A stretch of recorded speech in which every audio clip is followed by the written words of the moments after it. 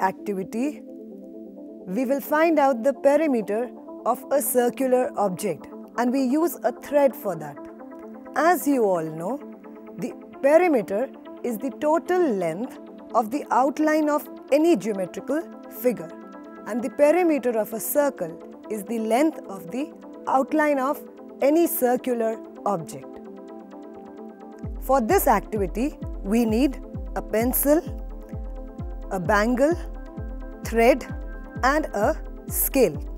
The first thing which we do is we take and mark the outer boundary of a bangle and keep the bangle aside. Now we mark point A on the outer boundary of the circle, and then we take a thread and place the one end of the thread firmly with a thumb at point A. It should be fixed at point A and stretch it along the boundary.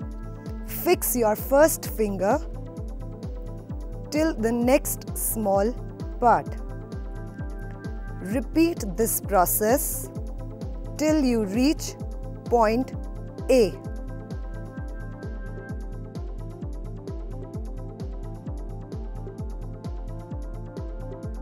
We continue this process till we reach point A again.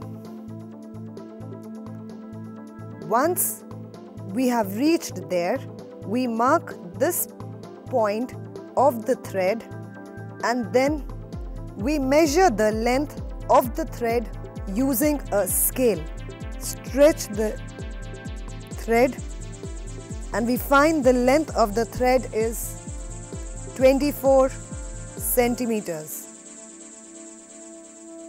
We conclude that we can find the perimeter of any curved surface or curved line using a thread.